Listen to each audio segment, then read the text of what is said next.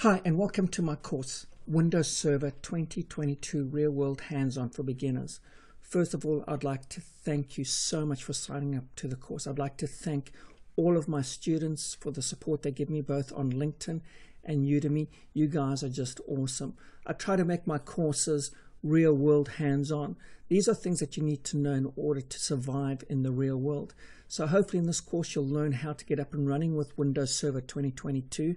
The principles that you use in 2022 you can use also with Server 2019 and 2016 as well. So again, thank you so much for your awesome support. If you have any questions, please reach out to me at LinkedIn. I'll be more than happy to answer them if I can. Now and again, I also run live courses as well via Zoom. So keep an eye out on LinkedIn for those courses, and you are more than welcome to join. Again, all of my training, both live and all of my Udemy courses, are all free. I just want to help you guys strive and become good engineers. I know you guys are awesome. So again, thank you from the bottom of my heart for the awesome support and encouragement that you give me that helps me to make more courses for you. So again, I hope you have fun learning this course. I had so much fun making it for you, and I look forward to seeing you in future courses. Hi, as you can see, I've gone ahead and I've logged into Oracle VirtualBox. I'm using Oracle VirtualBox because it's free and it's absolutely amazing. You can also use VMware Workstation Player. This is also free by VMware. Again, you could also use Hyper-V as well by Microsoft. That's also free as well. But in case you don't have Hyper-V or you don't want to use VMware Player, you can use Oracle VirtualBox. And as you can see, you can go ahead and access Oracle VirtualBox from virtualbox.org and download it, and you can run all of your Windows and Vista and Linux and Mac OS operating systems. Or you can go ahead to VMware Workstation and you can go ahead and download Workstation Player. Again, this is free. If you wanted to buy VMware Workstation, you can go ahead and buy the full product. But in our case, we are going to concentrate on using Oracle VirtualBox because it's free. So again, once you've got Oracle VirtualBox installed, open it up and click New. I'm going to go ahead and give my server a name because we are going to install Windows Server. So I'm going to call mine ROC DC03 because DC meaning domain controller, because we're going to make this a domain controller. I'm going to accept the default location. You can change that location if you like. Again, I'm using a Microsoft Windows operating system. If I was using Linux, I could select a Linux or Mac OS or FreeBSD, but let's go with Microsoft Windows. Again, I'm going to click in the versions. I'm going to scroll all the way to the top. And as you can see, we can do everything from Windows 3.1 all the way down to Windows 11 and other types of Windows. But in our case, we are going to select Windows Server 2019. So I'm going to go ahead and select Windows Server 2019. Even though I'm installing Windows Server 2022, it doesn't matter because Windows 2019 and 22 and 2016 use the same underlying architecture. So you don't need to stress out too much that you don't see Windows Server 2022. I'm sure with newer versions of Oracle Box, we will see Windows Server 2022 added there. So I'm going to go ahead and click Next. I'm going to give my virtual machine some memory. I'm going to give it, say, just over 8 gigs of memory. Click Next. I'm going to go ahead and create that disk. And now this is really cool because we can create a VDI or VirtualBox disk image or an Oracle image because Oracle owned VirtualBox. We could also use a VHD image, which is what Hyper-V uses. Hyper-V uses VHD and VHDX. So we could actually import this virtual machine if we wanted to into Azure. Of course, we've got VMDKs. And VMware uses VDMK. So if you've got a VMware Player, VMware Workstation, or VMware vSphere or ESXi server, you could also import this virtual machine directly into VMware. There's no reason to convert the disk. But in our case, we're going to just accept VDI. Now we've got dynamic disk and fixed disk. Now dynamic disk will use a lot of our disk space, and we can adjust and add more disks as we need it. But we may not have that flexibility in our physical box. We may have a certain hard drive space, and we may only have a certain amount of free hard drive space available to run our VMs. So select fixed sized, click next, and let's make this VM say 32 gig. We don't need it any bigger because I've got 32 gig free on my hard disk. So I'm going to go ahead and click create. Now what this is going to do, this is going to go out and it's going to provision that hard disk for us. That virtual hard disk for us. Once that virtual hard disk has been provisioned, we can go ahead and install our Windows operating system on that disk. Bear in mind that it's sharing the resources of your physical box. So it's sharing my memory, it's sharing my hard drive. So whatever hard drive and free memory I have available, it's going to utilize that. So bear that in mind. Again, once you create and provision your virtual disk, this can take anywhere from 1 to 2 minutes, or depending on the specs of your physical box. So we'll just wait for this to complete and then we'll carry on with the lab. And as you can see, that didn't take too long, and you can now see I have Rock DC01 in my menu here. You will notice I've got these other VMs here. That's because I created them before. You may not have these VMs. You may only have one VM. So let's go ahead and get Windows installed on this hard disk that we've just provisioned. So go up to the top and click on settings, the little gear icon at the top here, and then come down to storage. And this little DVD icon is where we are going to go ahead and use this icon to mount our ISO that we downloaded from Microsoft.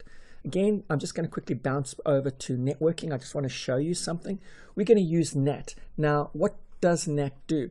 Well, NAT allows this virtual adapter to be attached to the real network of the host OS. In other words, it's going to allow us to have live internet access, sharing my real network. Again, you could select in the adapter here, and you may want to choose only host only or internal.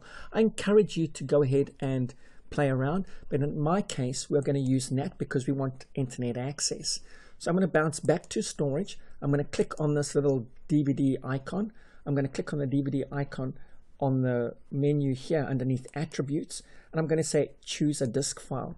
And as you can see, I've downloaded the Windows Server 22 ISO. So I'm going to go ahead and select that and click OK. Now I'm going to go ahead and click Start. And this is going to go ahead and start that virtual machine for us. And then we can go ahead and start the installation of Windows. And as you can see, that virtual machine is starting up. So we'll just give it a second to fire up. And there we go. As you can see, it's automatically detected the Windows 2022 ISO. Again, you can download these ISOs free from Microsoft, and you can try them out and really learn to get to grips with Windows. So once the ISO has fired up, I'm going to go ahead and select my time and currency format. So I'm in New Zealand, so I'm going to scroll all the way up until I find New Zealand, and I'm going to select New Zealand and click Next. I'm going to click the installation or the install button, and this is going to go away and do a few checks before the installation begins, and then we're going to go ahead and accept the license agreement. Now, if you notice it's asking for a key, don't worry if you don't have a key. This is not going to stop you from installing Windows Server and using Windows Server. So go ahead and say, I don't have a product key.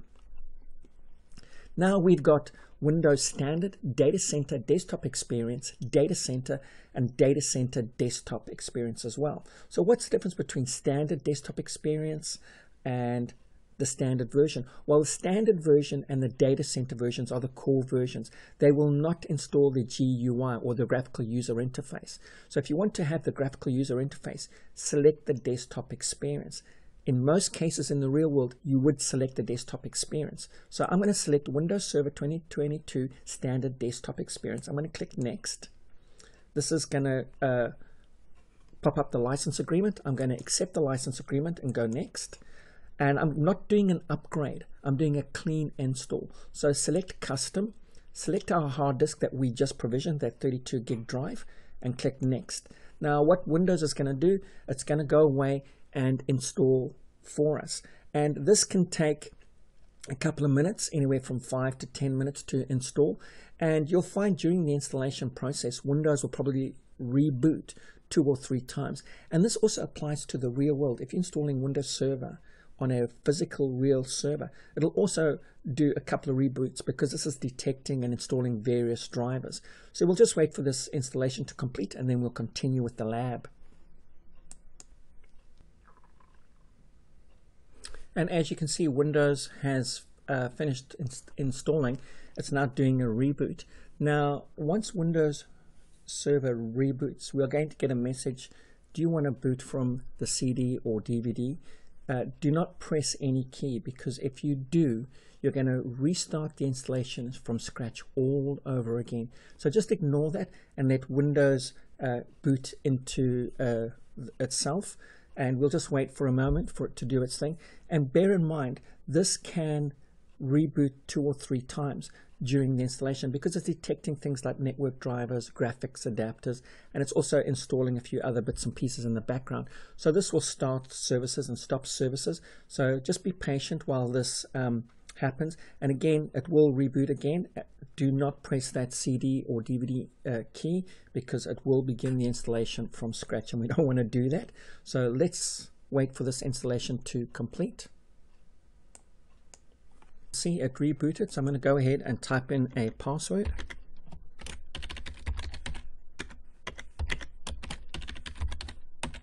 And click finish, and that will go ahead and finish the installation off for us. And we'll just wait a little bit because Windows Server is applying a few settings for us. And as you can see, that was really quick. So go up to the top underneath input, select keyboard, and then click Control Alt Delete, and this will allow us to log into our server. Log in with that password that you created. It's creating that user profile for us. So we'll just wait for us to log in and then we can carry on with the lab.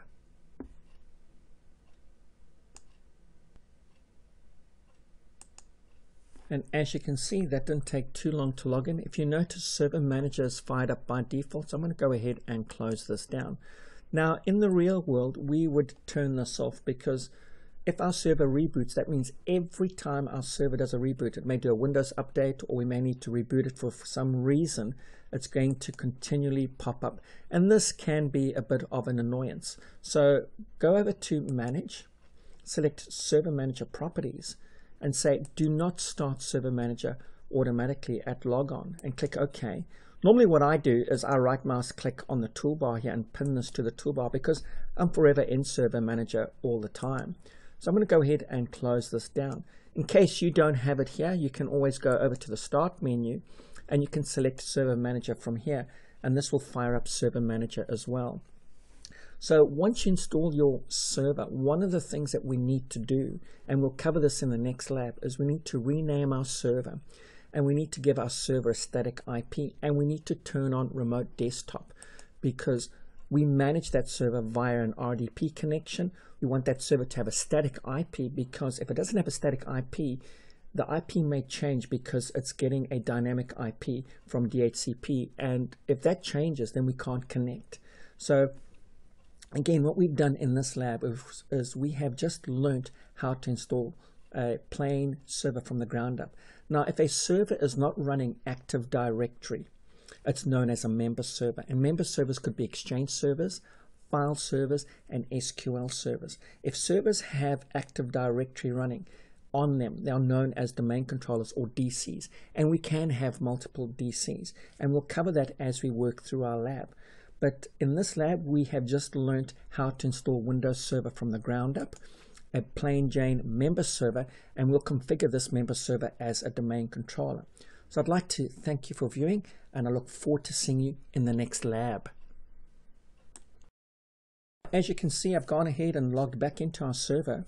And if you notice, I'm dragging this little screen here, the corner of the screen here, and you notice my main VM is not resizing to take up the whole screen, and that's because we need to install some additions. In VMware Workstation, you would install the VMware tools, and this would allow it to resize the screen. It allows that VMware Workstation PC to run smoothly. The same thing with Oracle VirtualBox. We need to install the tools that allow that virtual machine to run a lot smoother and do a whole lot of cool things. So go to the top and select devices and then say insert guest additions CD image. I'm going to go ahead, I'm going to click on File Explorer.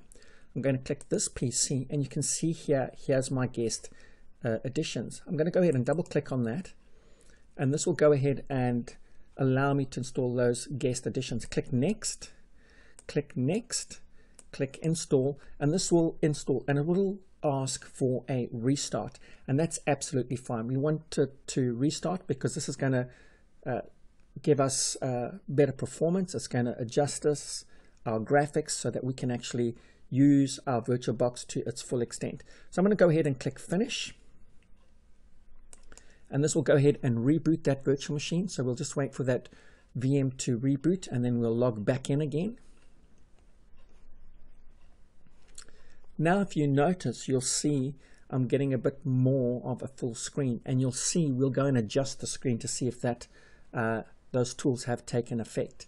And you can see those tools are kicking in. So I'm going to go ahead and click on input. I'm going to go to keyboard.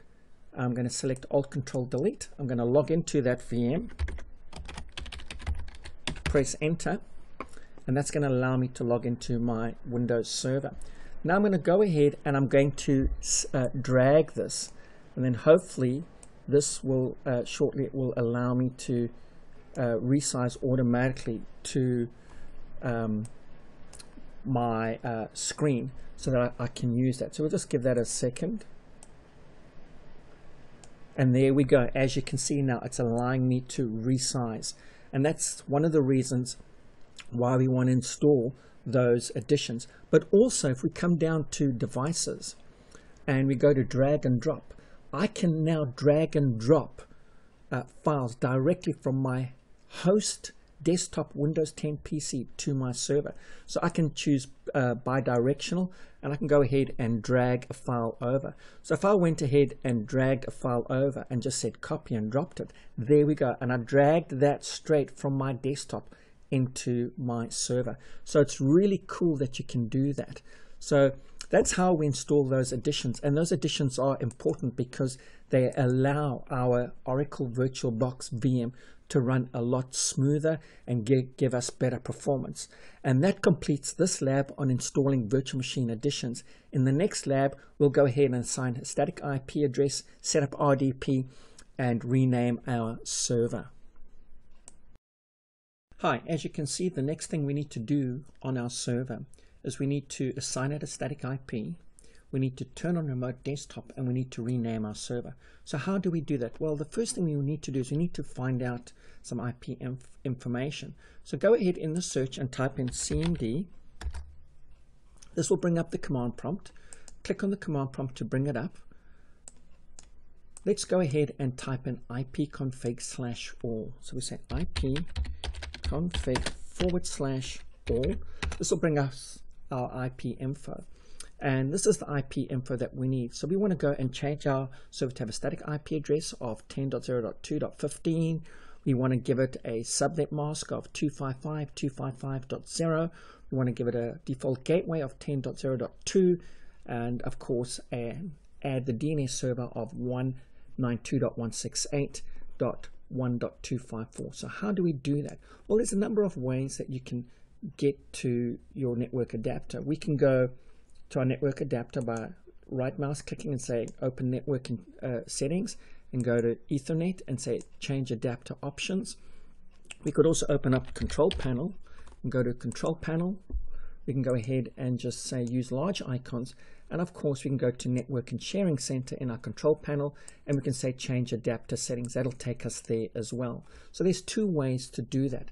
So I'm going to go ahead and close this down, and I'm going to go ahead and use the control panel option. I'm going to right mouse click my Ethernet adapter. I'm going to go properties, and this is going to bring up the properties of my Ethernet adapter. I want to select TCP IP version 4 and select properties. And if you notice, it's grayed out. And the reason it's grayed out is because we've been assigned a dynamic IP address, which means it'll expire and change after a certain period of time. So we don't want that to change. We actually need to have a static IP so we can remote desktop to this server, because this server is going to be a domain controller. In fact, all your servers should have static IP addresses assigned to them. So let's go ahead and assign that static IP address. So we said that IP address was 10.0.2.15. Sorry, 10.0.2.15. Let's go and give it a subnet mask. 255.255. Let's go and give it that gateway address, which was 10.0.2.2.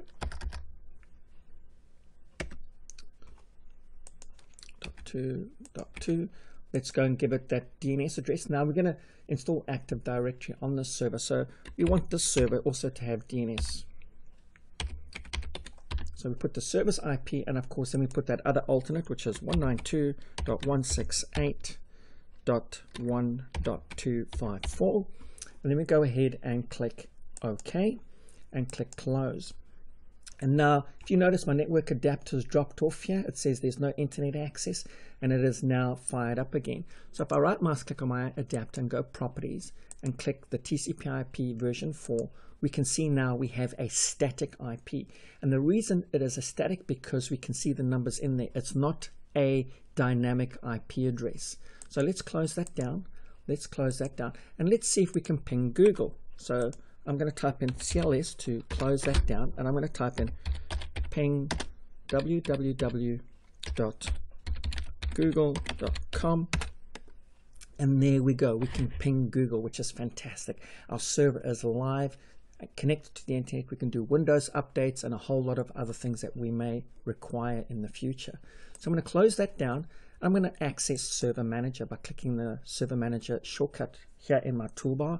Again, if you don't see Server Manager here, you can always go to your Start menu and select Server Manager from here. So we'll wait for Server Manager to fire up. Once Server Manager has loaded, click Local Server. Then let's go down and let's go ahead and turn on Remote Desktop. So I could go to Remote Desktop here, and it would say, for example, if it was off like this, I would come over to Remote Desktop and I would go ahead and turn that on. So I would come to Remote Desktop, click Enabled, and click Allow Remote Desktop, and allow all connections. Obviously in the real world you'd actually want to turn this one on, because this allows authentication, and this is much more prevalent. But if you've got older VMs, you actually want to take this off. So I'm going to click Apply and click OK. So now we've turned on Remote Desktop. So that's fantastic. So let's go ahead and change our server name.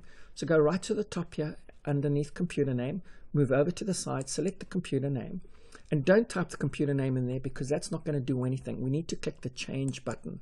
So let's go and call this ROCDC03, short for Rock Domain Controller 03. We're going to go ahead and click OK. And if you notice, it's not on a domain. It says workgroup. So we still have to install the AD role to put it onto the domain. So I'm going to click OK and click OK. Now this is going to ask for a restart. And this is, again, will happen in the real world as well. So go ahead and click Restart now. And that will restart our server. And that will enable all of those configurations that we've just made. So we'll just wait for that server to restart. It'll be really quick, and then we'll log back into the server and just make sure that our changes have taken effect. So again, go to the top, click Input, underneath Keyboard, select Alt-Control-Delete, type in your server password and press Enter. This will log us straight into our Windows server. So let's go and see if our settings have taken effect. So again, click Server Manager. I'm clicking that Server Manager icon. I'm waiting for Server Manager to fire up. I'm going to Local Servers, and there we go. Our name has changed. Remote Desktop is enabled, and we're pretty much ready to go. So again, we can also click on File Explorer. I can right mouse click on this PC and go Properties. And this will also give me some more information. And there we go. Our device name is Rock03, and we are running Windows Server 2022 Standard. So that's how you assign a static IP address. That's how you turn on remote desktop to your server. Again, if I went down into properties, and of course you can go through here and we can go to remote desktop, and we can see remote desktop has been turned on as well. So again, in this lab, you have learned how to assign a static IP to your server. You've learned how to rename your server, and you've learned how to turn on remote desktop. I'd like to thank you for viewing, and I look forward to seeing you in the next video. As you can see, I've gone ahead and logged into my server again. So select Server Manager.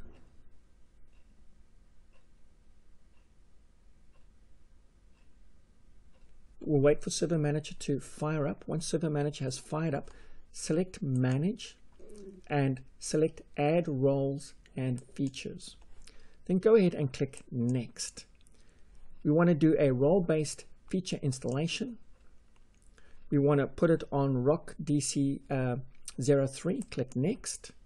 And we want to choose Active Directory Domain Services. And when we select that, it's going to add a whole lot of other features for us. That's absolutely fine. Click Add Features, click Next, and if you notice, we can actually configure this as well to work with Azure Active Directory. You can see this here at the bottom.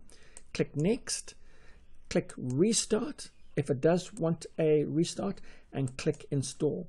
Now what this is going to do, this is going to go away and install the Active Directory Domain Services feature.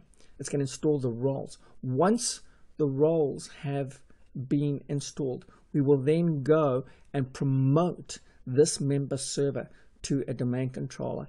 And again, depending on your resources, this can take anywhere from about 1 to maybe 3 or 4 minutes to complete.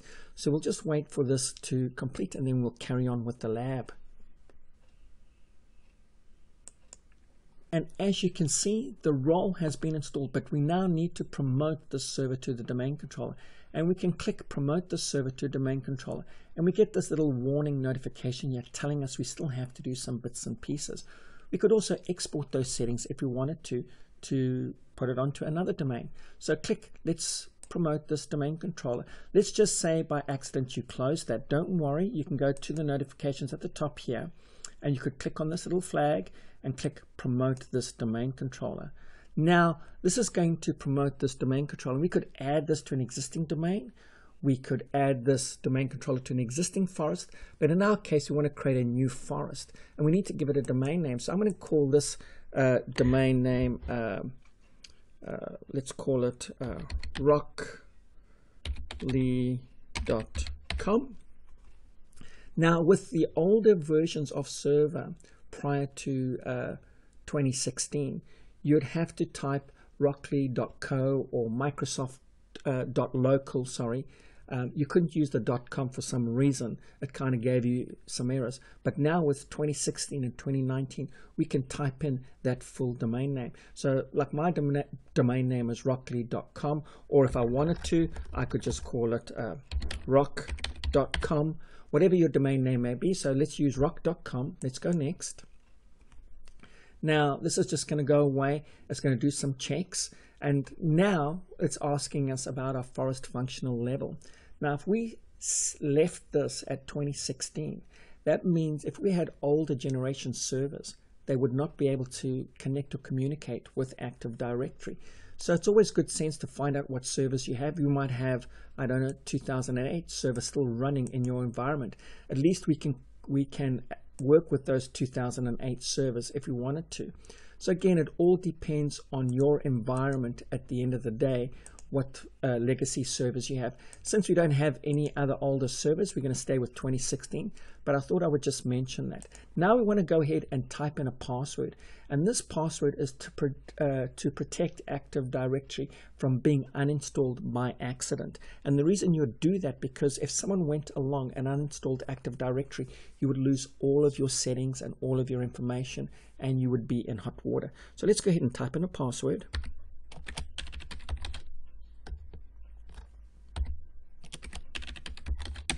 Let's type in that password again. And let's click next. Now this is going to go away. We're obviously going to get this warning. I wouldn't be too concerned. That's absolutely fine. Click next. Now this is going to go and give our domain name a shortened version. So in other words, we can allow up to 32 characters. So if you had a really long domain like Ryan O'Connell at Microsoft.com or something like that, and was really long, it would abbreviate it and make it shorter. So our NetBIOS name is going to be Rock because our domain name was Rock. Obviously, if it was Rock 123427 Auckland 1976, it would truncate that back to a shorter name. So that's what that does. So let's click next on the NetBIOS name. And we'll just wait for that setting to kick in. Now, in the real world, what you would do is you wouldn't install all of these Active Directory sysvol and database files on C drive. You would install it on an F drive or an E drive or another partition. The reason you would do that, because if your server crashed in the real world, you would be in hot water, because there's a big chance you could lose your Active Directory schema and you'd have to reinstall AD from a backup. So it's always good practice to install these sysvol and NTDS files on a separate dedicated drive. It doesn't have to be a big drive. It can be 10 gig. 10 gig is more than enough to do that. It doesn't need to be big. But in our case, because this is a lab, we're just going to install it on C drive. I'm going to click next. I'm going to scroll down. Again, I'm going to accept all these settings. I'm going to go ahead and click next. And this is going to go away. It's going to do a validation check to make sure that everything's right. If something is wrong, we'll get a whole lot of warnings and it won't allow us to install Active Directory. And as you can see, we've met all the prerequisites that is needed to install Active Directory. Do not worry about these DNS issues. They're there with all servers. You know, don't stress. As long as the prereqs are completed and you get this like teal color icon here and this green icon here, you'll be good to go. Now we click install. Now we are actually promoting this server to an Active Directory domain controller. And again, this can take anywhere from 5 to 15 minutes to install, because it's doing a lot of stuff in the background as it goes ahead and configures AD. So it's adding all sorts of features and tools for us in order to use Active Directory. It's setting up the group policy management console. It's setting up a wide range of features. So again, this is now a waiting game where we just sit and wait while it goes ahead and updates those objects. So I'll just wait for this to complete. Again, it shouldn't take too long to complete.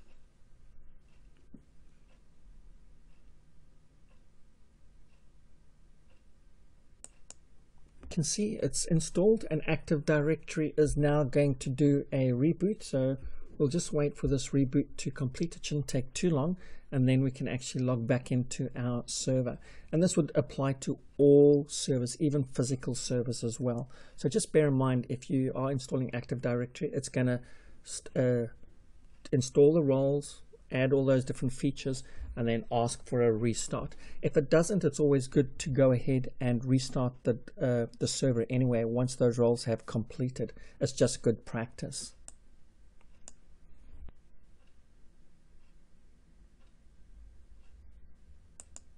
You can see our server is now ready to for us to log in. And if I go to input, go to keyboard and select Alt Control Delete, you'll notice a difference now. You can see here it says rock/administrator. So you'll notice at the bottom here we've got rock/administrator and other users. This is now logging, will allow us to log on to the domain using domain admin credentials that we have, as well as any other user if we wanted to log on. So I'm going to go ahead and type in that password, our server password.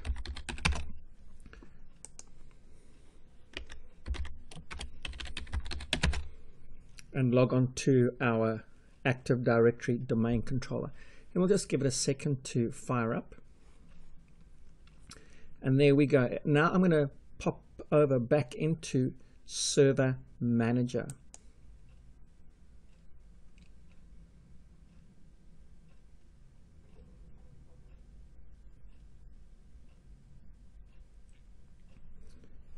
and we'll wait for Server Manager to fire up. As you can see, if I move over to my local servers, we should very shortly see Active Directory popping up over here. So we'll just give it a second to complete loading. As you can see, Server Manager has completed loading, and you'll notice we've got ADS here, we've got our DNS here. So this is Active Directory done. If we come over to the top here, you can see we don't have any error messages. So let's go back to our dashboard, and you'll notice we now have Active Directory domain services installed. And to confirm that we do have Active Directory domain services installed, let's minimize this. Let's click the Start menu, and let's go to Administrative Tools. And you will now see we have Active Directory Administrative Center, Active Directory Users and Computers. We could right mouse click that, and we could go ahead and say pin that to the taskbar. If we opened up Active Directory Users and Computers, you can see there's our domain. And now we have our very first domain controller up and running, and we can now go ahead and add users, set up group policy, and add OUs, add groups, and we'll do this in the next lab. So in this lab, you learned how to install Active Directory, how to promote a member server to a domain controller, and I look forward to seeing you in the next video. So in this lab, we're going to learn about OUs. So I'm just going to click the icon here to take this to full screen so you can see things a lot better. So I'm going to go ahead and click Start, go to Administrative Tools, and I'm going to select Active Directory Users and Computers. This is going to open up the Active Directory blade for us, and we're going to go ahead and create an OU. So if I right mouse click on my main domain and come down and say New, and select Organizational Unit, I'm going to call this Organizational Unit New Zealand.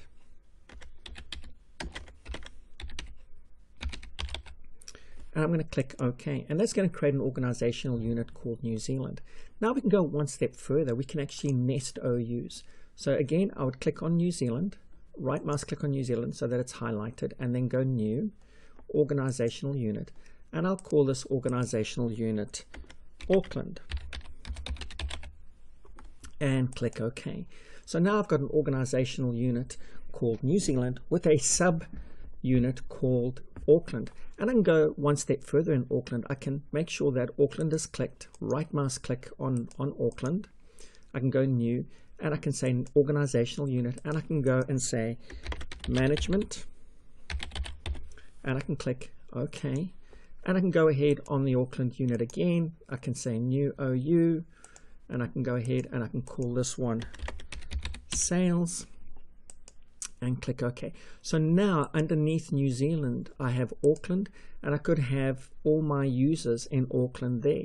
If I had my other town like Hamilton or Sydney, I could create another OU called Hamilton and put all of my users in Hamilton if I had offices in Hamilton. And the same applies if I had offices in the UK or offices in Chicago or offices in Los Angeles. It doesn't really matter. Having Active Directory and using these organizational units is really crucial for management. But not only that, it keeps Active Directory nice and tidy. So let's click on our Management OU. Let's right mouse click and let's say New, and let's go and create a user. So I'm going to call this user Jack Reacher,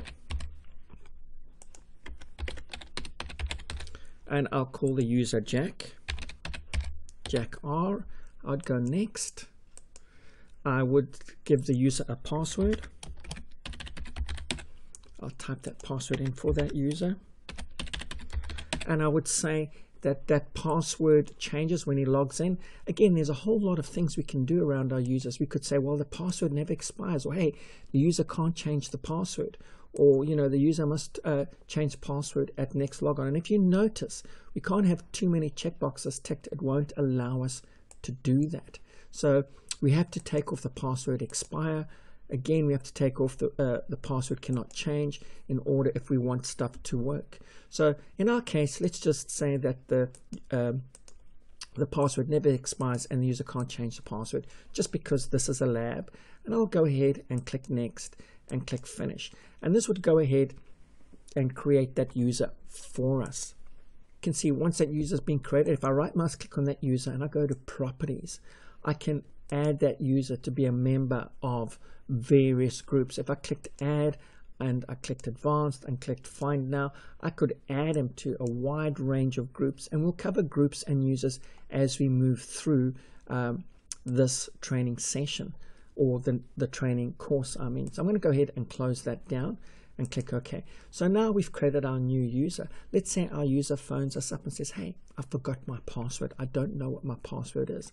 That's pretty easy. You can right mouse click on the user, say reset password. You could type in a new password for that user, and we could unlock that user's account because obviously it may be locked, and we could click OK, and that password would be changed. Then we'll get hold of our user and say that's your new password. But let's say Jack Reacher is not supposed to be in the management OU. He's supposed to be in the sales OU. Well, that's pretty easy to move him. All you do is you click the user and drag him and drop him into the sales OU, and you'll get a little warning saying, are you sure you want to do this? So we say yes, we do. And he's no longer in the management OU, but he is now in the sales OU. So OUs are important for managing and keeping AD nice and clean. We can apply group policies to OUs, which we'll talk about much later on. Again, if we have our default OUs, if we go to our domain controller OU, you can see our DC is in there. If we go to computers OUs, there's no computers. As we add computers to the domain, they'll appear in this OU. Then we have users. These are our default Active Directory users. Like we've got domain users, we've got key admins, schema admins, enterprise admins. So there's a lot of default users that we can add in to Active Directory as we work with Active Directory. Again, we've got a lot of built-in accounts as well, and these built-in accounts allow us to be part of groups, and these groups are a lot easier to manage in Active Directory. Instead of managing individual users, it's a lot easier to add them to a group to manage. But again, this lab is all about creating an OU. Let's say, for example, we didn't want that OU in sales, or we didn't want that management OU. You just click on the OU, right mouse click, and you can go down and say delete, and that would delete that OU. Again, you could recreate that OU if you wanted to. If you had a backup, you could restore that OU, and we'll talk about Active Directory Recycle Bin a bit later on in the training. But again, this lab is designed just to get you familiar with creating an OU, deleting an OU, and creating a user and moving a user in and out of those OUs. Again, if you don't want that user, you can go ahead and click delete, and that would delete that user as well. If I went into my New Zealand OU at the top here and I right mouse clicked and I said delete, I now get a warning. Are you sure you want to delete this unit? And you can see here it's telling me we have sub OUs. And if you delete this, it's going to delete everything in that subtree. So that's something you need to be aware of. So if I say yes, delete that, that would delete all of those OUs, and they'd be gone. All of those users would be gone. All of those groups would be gone. And the only way to recover them is to use an Active Directory authoritative restore or Active Directory Recycle Bin, or you may have a piece of software running, a backup software like Veeam, or another brand of software that you use to back up with. Then you'd have to restore using that backup technology that you have in place. Again, I hope you've learned a little bit more about OUs. Again, we can apply group policies to OUs as well, and we'll talk about that later on. So I'd like to thank you for viewing, and I look forward to seeing you in the next video.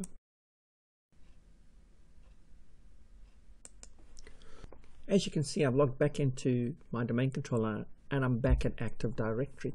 So in the last session, we spoke about creating a basic OU and creating a basic user.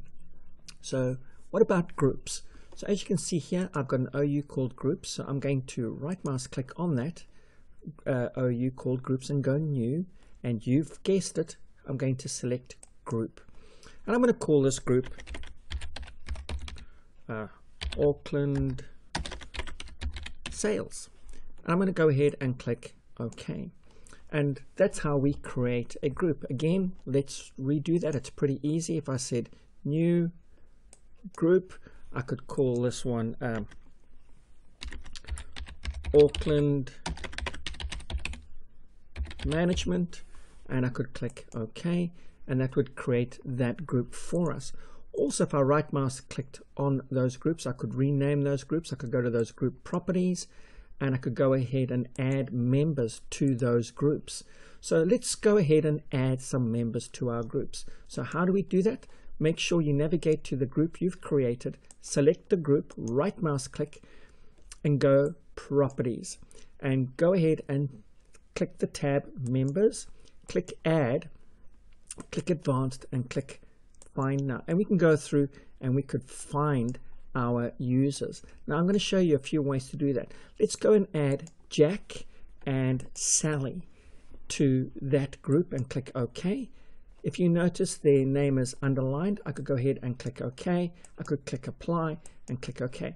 Now that adds those users to that group, and if I double click on that group and I go to members, I can see Sally and Jack are now a member of that group. If I didn't want them to be a member of that group, that's pretty easy. I just click remove, say yes, and I'd go ahead and click apply, and that would remove Sally from that group. If I wanted to add Sally to that group again, I could go down to properties, and I could go to members, and I could click add, and I could type in her name, S.A. Sally, and I could do a check, and it's found her name, Sally Crane. I could click OK and click apply, and I've added now Sally Crane to that Auckland sales group. And groups are great because they're easy to manage a whole bunch of users instead of one user at a time. Again, like I say, working with our groups, we could go back into our properties and we could see our members and we could see what they're a member of. And again, if they're a member of other groups, we could go ahead and select those as well. And we could see who they're managed by. We could go ahead and we could put in their manager's name, street, and address. So there's a lot of things you can do around creating groups. Again, groups are very great for managing people at the end of the day. Let's say we wanted to add these users to the remote desktop groups. Now that's a built-in group. So we would go to our built-in groups, and you can see here we'd go to remote management users or remote desktop users. If I double clicked on remote desktop users and I went into members, I could click add and I could type in Sally, and I could click OK. If I wanted to add Jack, I would go ahead and type in Jack, check name, click OK, and click apply and click OK. So now we've added Jack and Sally to the remote desktop users group, and that will allow them now to access their systems using RDP. Again, coming into the built-in groups, if I go into the properties, you can see it's very similar to the same groups that we have just created over here in our Auckland sales management and our groups over here. So there's a lot of groups that we can create. Again, I could right mouse click straight within this blank pane here and say new, and I could come down and click, you know, new computer or new user or a shared folder. But in our case, if I said group, and if you notice, we've got universal groups, domain groups, and distribution groups. And distribution groups are used a lot with email and Exchange. So again, we could go ahead and create your different groups. It's pretty easy to create that group, as you've just seen earlier on. I could go ahead and call this group contractors, and I could click OK, and then we could go ahead and add users to that contractors group if we needed to. And if you notice, it's a distribution group because I selected distribution. If I click security and click apply and click OK and just go into AD, you can see now it's changed to a security group. Again, these are just fundamentals getting you familiar with creating groups. Again, it's very easy to delete a group. You just select the group and you just say delete, and that would delete the group. But bear in mind, it would also remove all of those permissions for those users.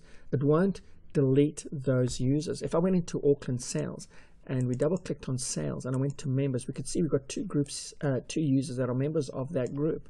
If I right mouse click and say delete that group and said yes, and I went back into my sales, you can see I've still got Sally and Jack here. And if I right mouse click on Sally and go properties, and again I go member of, I can see they are a member of the remote desktop users. They're no longer a member of that other group because we have just deleted that group. So as you add users to those groups, by right mouse clicking on your user, you can actually see what group they are part of.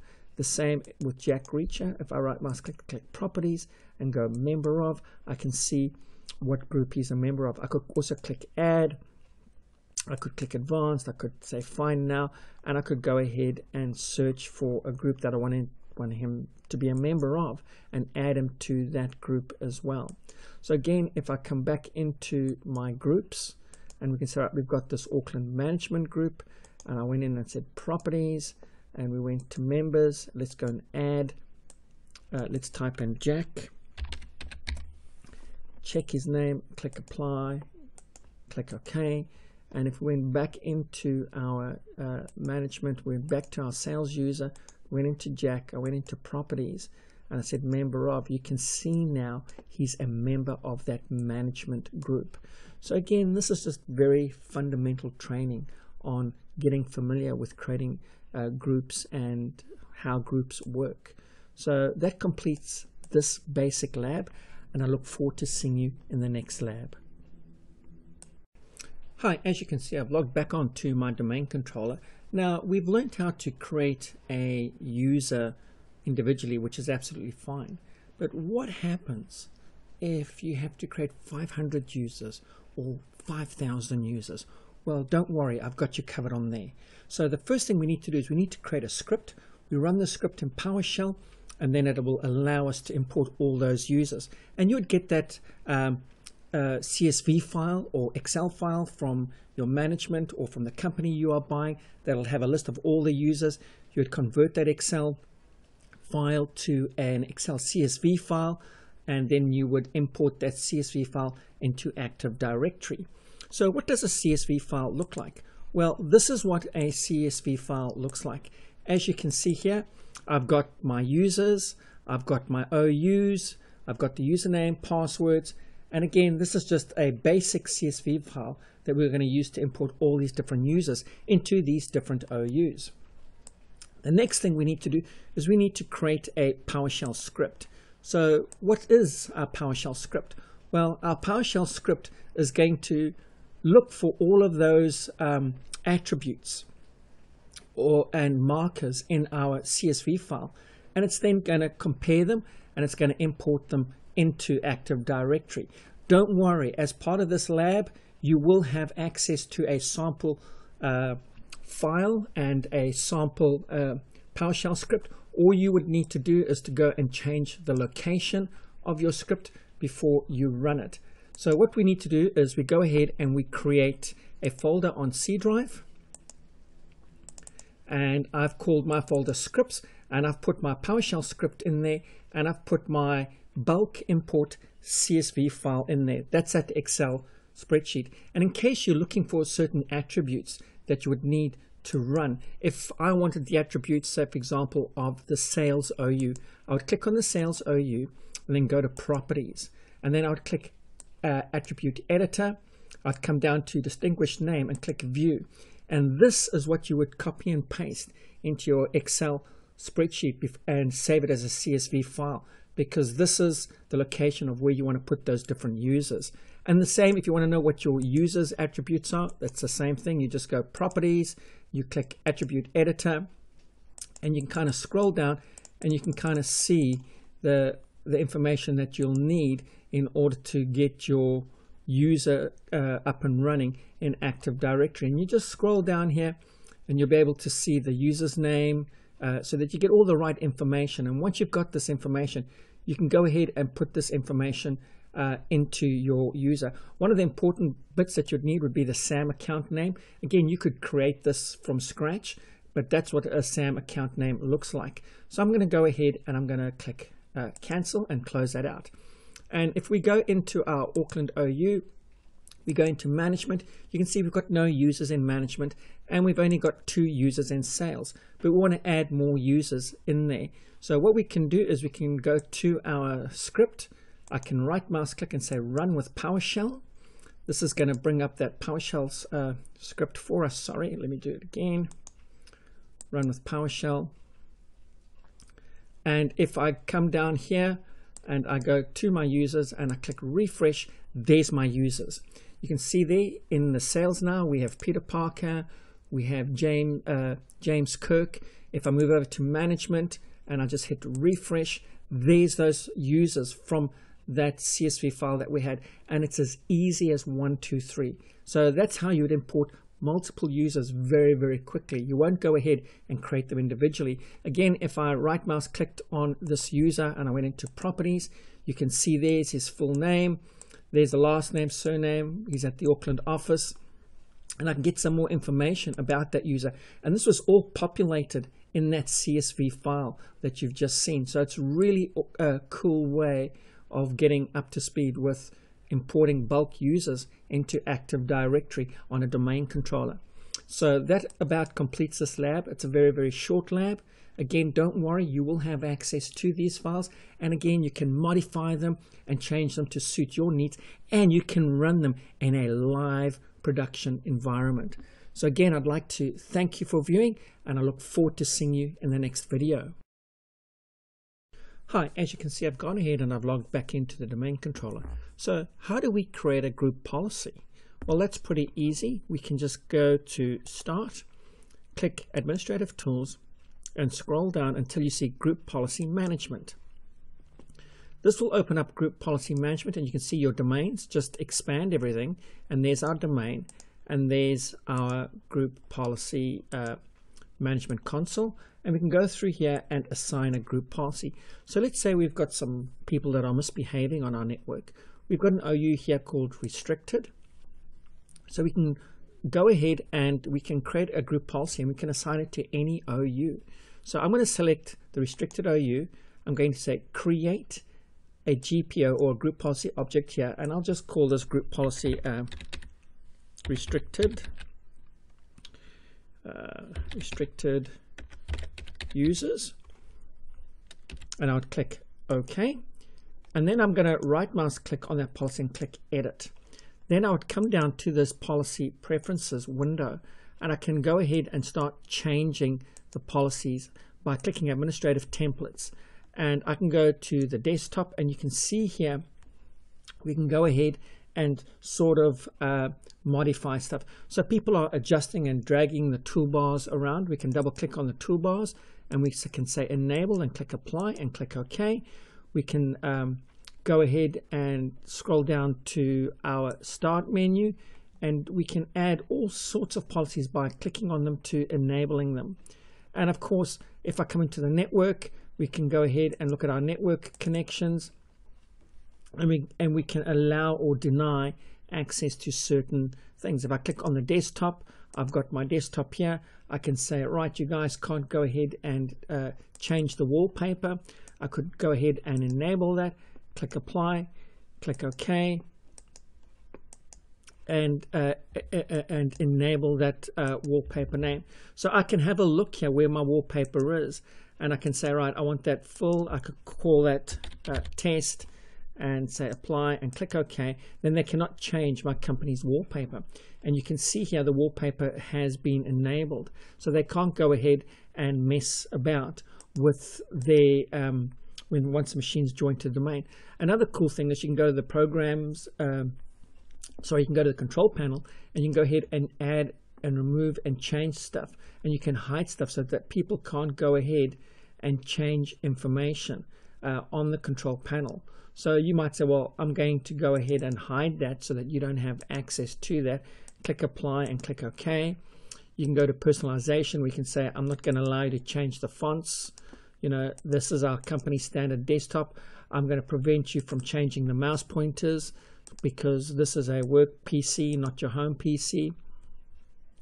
And, you know, there's a whole lot of things that you can set up to prevent stuff. And I'll go ahead and click OK. And that policy has been applied to that restricted group. And if I click on that restricted group, I can see there's a policy there, and that policy has been linked to those users. So if I drag any users into that restricted group, they're going to inherit that policy. And I'll give you an example. So let's open up Active Directory, and let's go to our New Zealand OU. Let's go to Auckland, and let's go to our sales. And let's say Peter Parker is being a naughty boy. We can drag Peter Parker and drop him in there and click yes. Now Peter Parker will inherit all of those policy settings, and all of a sudden Peter Parker won't be able to make any changes. Now, group policies are a great way for managing and protecting your environment, and for locking down the system so that users don't go to town and your network doesn't become the wild west where everybody's changing and doing things, and it gets harder for you to track and control stuff. Also, you'd lock it down so that the users can't install any software. If they need software installed, they have to contact admins. So basically, that's how you create a basic group policy. If I go back to that group policy editor and I click on that policy, I can enforce that policy. I could delete that policy. I could refresh that policy. If I don't want that policy there anymore, I could just go ahead and click delete, and it would delete that policy. And you can see where that policy is applied. It's applied to the New Zealand OU, Auckland, and restricted. So anything in the restricted folder is going to get that policy. You may say, well, let's go ahead and add users. Again, I could go ahead and type in Peter, check his name.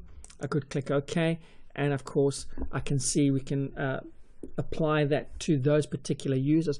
Obviously, you wouldn't apply it to individual users. That's insane. You would go ahead and you'd apply it to a group, and you'd put that user in a group, and that way it's easier to manage. So that just gives you a basic fundamental idea of what group policy is. If we click on the details, we can see that policy has been enabled. If we go into the settings, this will actually generate a report, and we can go ahead and see what policies have been assigned, and we can filter through, and we can go scroll down, and we can actually see what has actually happened. And we can see here we have prohibited the person from adjusting the toolbars, and we can see that policy is taking force immediately. Again, coming into delegation, we can add authentication users, and we can add people to that so they can delegate and work with that policy. So again, this is just giving you a basic fundamental overview of what a group policy is and how to apply that policy.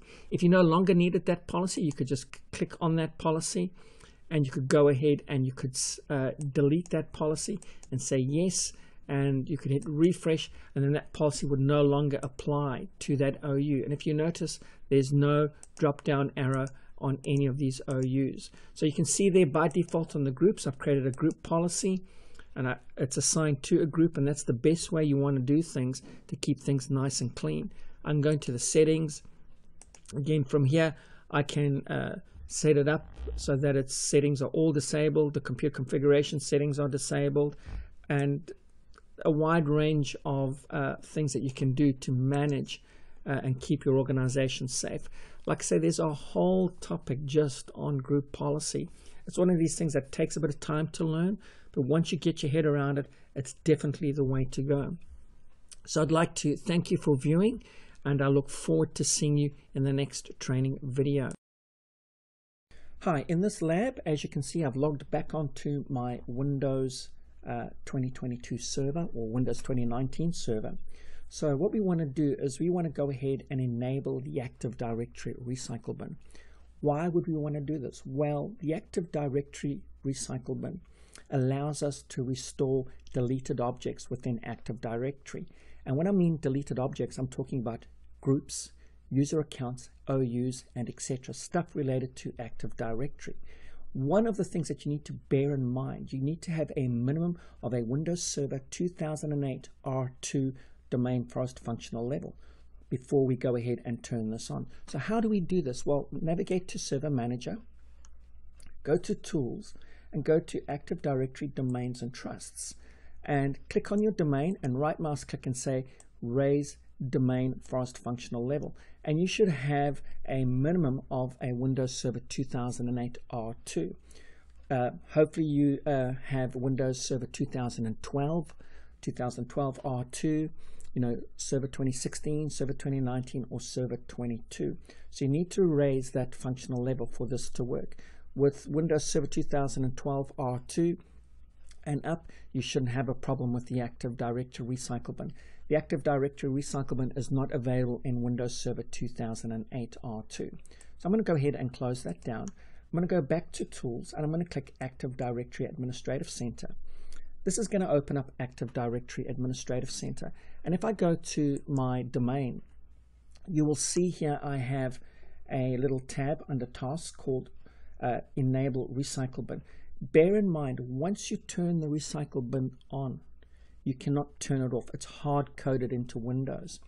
And again, once we enable it, we should see another folder appear here that will allow us to actually restore objects. So go ahead and click Enable Recycle Bin. We're going to get a warning saying once you enable the Recycle Bin, it cannot be disabled. Click OK. We're going to get another little warning saying, well, it's been enabled, but we need to go ahead and refresh Active Directory Administrative Center. So go ahead and click OK, and then hit the refresh button at the top. Once we've hit the refresh button at the top, you will notice now we have a folder called Deleted Objects. And if I click in that folder, you'll notice we don't have any deleted objects. So I'm going to go ahead and close all of that down. And I'm going to navigate back to Active Directory Users and Computers. And once I open up Active Directory Users and Computers, I'm going to navigate to my New Zealand OU. I'm going to go to Auckland. And I've got an OU here called IT Support. In that IT Support OU, I have two users, James Bond and Jenna Blake. They both help me with IT support.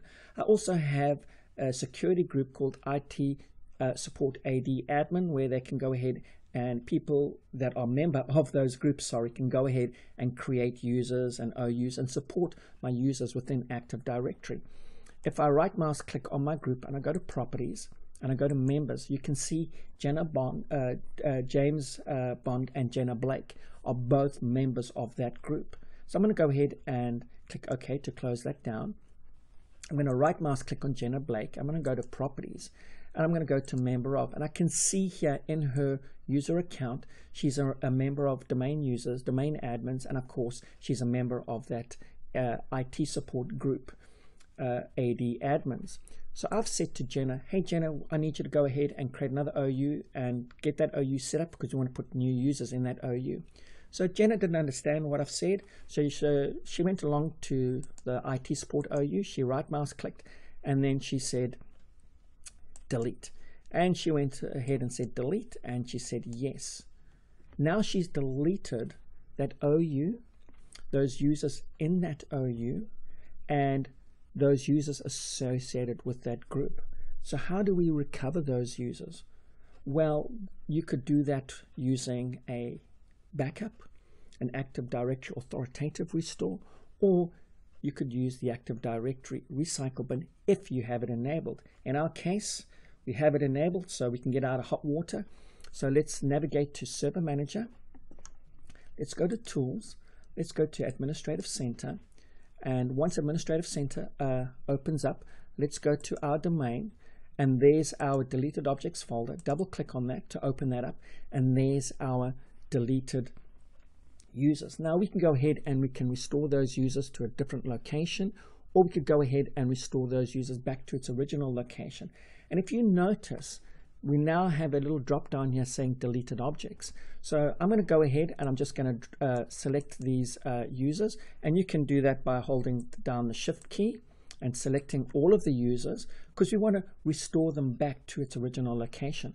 I can right mouse click and say restore, and when I click restore, that will restore back to its original location. If I click restore to, it's going to ask me where do I want to restore that back to, and I could click on the drop down here and I could actually restore them to a different OU if I wanted to. So again, it's very, very flexible and really cool. So in our case, what we want to do is we want to actually restore those users back to that original OU that was deleted, and those users should appear in that same OU. So again, once you've got all your users selected, right mouse click and say restore.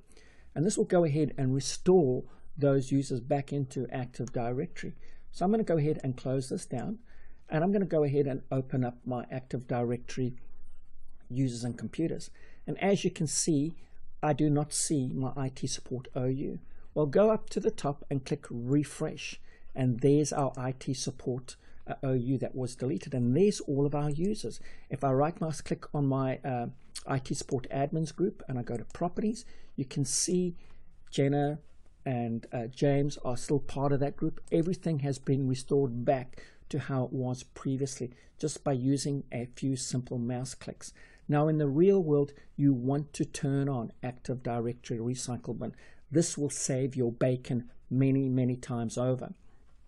So hopefully you've learned a lot in this lab on how to restore deleted OUs, restore users using the Active Directory Recycle Bin. I'd like to thank you for viewing, and I look forward to seeing you in the next video. Hi, welcome to this training lab, joining a Windows 10 PC to the domain. One of the first things you need to know before you can join a Windows 10 PC to the domain is A, you need to have the admin credentials to join the Windows to the PC domain to begin with. Secondly, you need to be able to ping the domain controller to make sure you can talk to the domain controller. If you can't talk to the domain controller, then you won't be able to join that Windows 10 PC to the domain. So as you can see, I've logged into my Windows 10 PC. In the search, I'm going to type in CMD, which is short for command prompt, press enter. This will bring up the command prompt, and I'm going to ping the domain. Pinging the domain means I'm going to actually try and talk to the domain controller. So I'm going to say ping ROC DC03, and ROC DC03 is the name of my domain controller. Once I've typed in my name or IP address of my domain controller, I'm going to press enter, and I should get a reply. If I get a reply back, that's good news. That means I can talk to my domain controller. So what I'm going to do is I'm going to bounce over to my domain controller.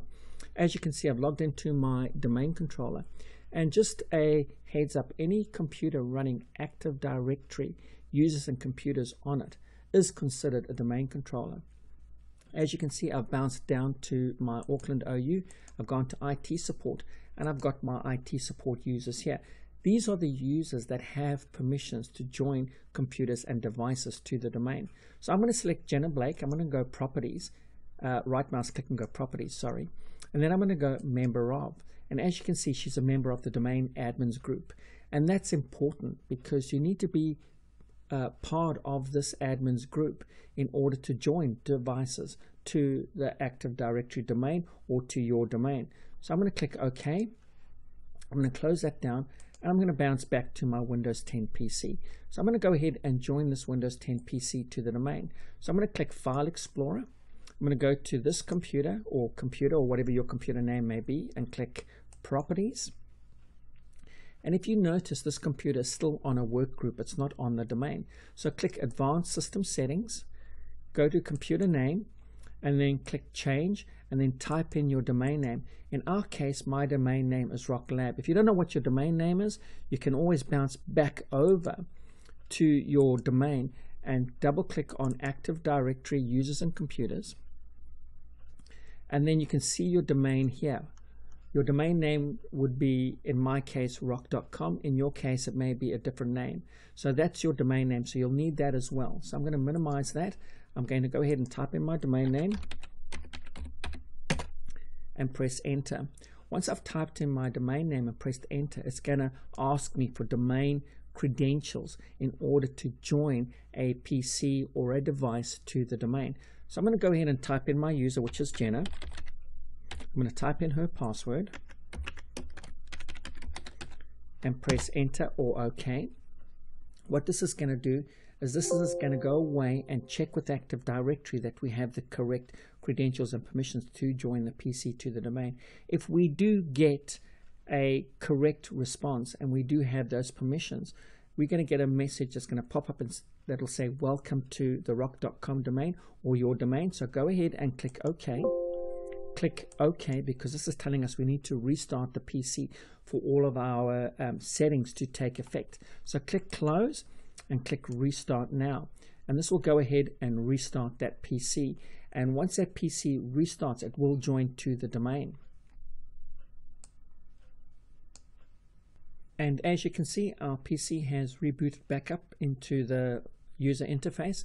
So I'm just going to go ahead and log in. Now when I log into the domain, if you notice at the bottom here, I've got local admin and other user.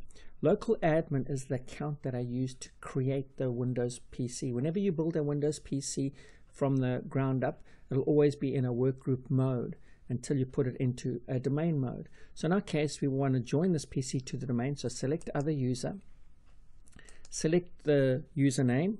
In my case, it'll be Jenna B. I'm going to go ahead and type in her password.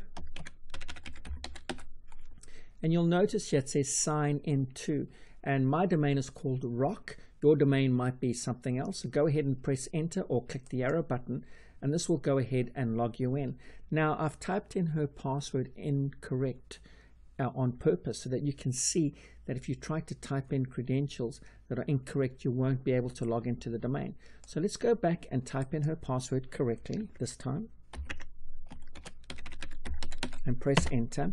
And as you can see now, it's logging Jenna Blake into the domain. And this shouldn't take too long to log in, so we'll just wait for this to log in quickly.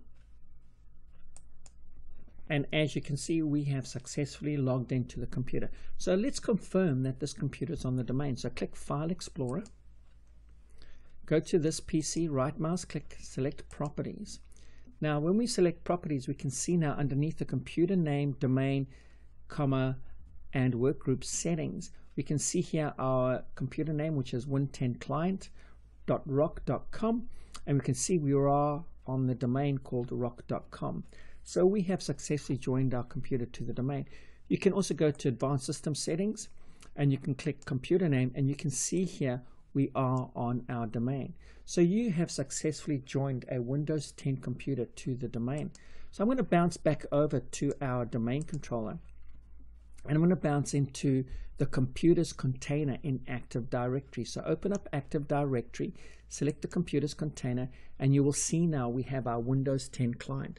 Any computer you join to the domain will automatically be added to this container. Now, if you have a look here, we've got the OUs. And what's the difference between an OU and a container? Well, very, very quickly to give you a quick way to identify the differences, an OU has a little icon in it, where a container is just a plain Windows folder. Now the difference between a container and an OU is that a container you cannot apply a group policy to, but an OU you can. An OU we can go ahead and apply a group policy to an OU. So again, if you see a folder with a little icon in it, it's an OU. If you see a plain folder like the one that says keys or computers, it's a container. So let's bounce back over to our Windows 10 PC. And as you can see, we have successfully joined our Windows 10 PC to our domain. And we can go ahead now and reap the benefits of having a computer on a domain. But now let's say you had a computer that you no longer wanted it on the domain. You needed to take it off the domain for some reason. That's pretty easy to do. All you do is log onto the computer, go to the computer itself. So let's do this. So I would log onto that computer. I would go to File Explorer. I would right mouse click this computer. I'd go to Properties. I'll click Advanced System Settings. I'll click Computer Name in the tab at the top here. I would click Change. I would select Workgroup instead of Domain. I'll type in a workgroup name. I'll just call it Workgroup. And press OK. And press OK. Now bear in mind, in order to join a Windows 10 PC to domain and to take it off the domain, you need to have domain admin credentials. And as you can see, it says here, welcome to the workgroup. I'm going to go ahead and click OK. It's going to ask for a restart for all those settings to take effect. I'm going to click OK. I'm going to click Close and click Restart. And this is going to go ahead and restart that Windows PC, and it will no longer be part of our domain. You can see our PC has restarted, and if you notice, we only have local admin. We don't have other user. We don't have that other user account that we saw when we joined our Windows 10 PC to the domain. That's because we are now on a local workgroup. So we'll just wait for this computer to log us in, and then we'll confirm that we are on a workgroup. So we have logged into our PC, click File Explorer, right mouse click Computer,